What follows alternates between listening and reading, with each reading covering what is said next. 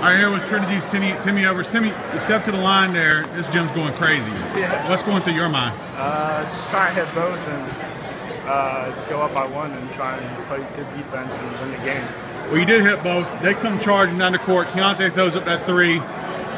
They're celebrating. Did you think it was over? What was going through your mind? Yeah, I honestly thought he got it off in time, but apparently not. I'm just glad he didn't. So. Two crazy games between these teams, man. What is it about this game that just makes it so exciting? We're really good competitors, both high-tempo teams, and it's always a duel when we play them. So. How important was it for you guys to win this game, to take the division and keep moving forward? It was really important. This is the first time in my years I've won a conference championship, so it feels really good.